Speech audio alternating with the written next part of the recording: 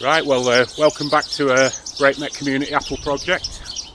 And today we've got the weather with us. As you can see, it's quite sunny.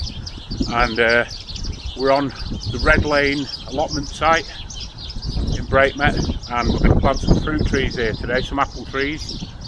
And these apple trees are for people who either haven't got gardens or who've got very difficult gardens to manage. So they'll be able to come on here during the summer and the autumn and access the fruit. So let's get on with it then. And Ben's over there digging a hole for the first apple tree to go in. And soil's looking good, mate.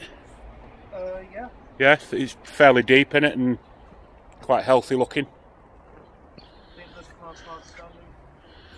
Brilliant, right, so let's get some fruit trees in and let's get on with the show. Right, so first one going in here, and soil's a bit hit and miss in some parts of the site, but I'm sure we'll get them in today. So Ben's just banging one in there with a bit of support. Come back soon.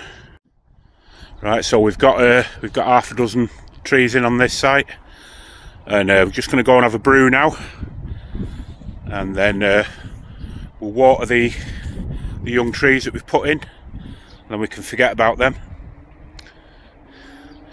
And for anyone who's not familiar with our apple project, basically it's to get people interested in the idea of eating apples and fruit generally again, and it's also to provide habitat and forage for insects, and to try and enhance in any way that we can local ecosystems. And planting fruit trees is a great way of doing this. So yeah, I'm quite happy today. We've got a few more in here, and we're going to sign off for now. I'm going to go and have a brew and a chill out and a fag. So please tune in to our next video. It'll probably be in a week or so's time, and thanks for watching.